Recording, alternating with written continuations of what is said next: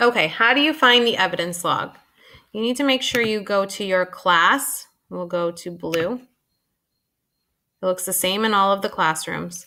You're going to go to classwork.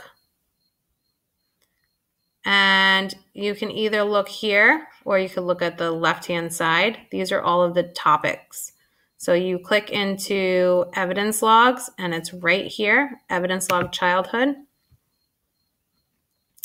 And it is right here. It says evidence log unit 1 childhood. On the right-hand side is the text. You do not need the text because all you're going to do today is copy what I wrote down in the video.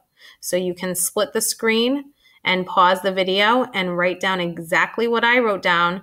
So you have your first story done for your evidence log. Okay?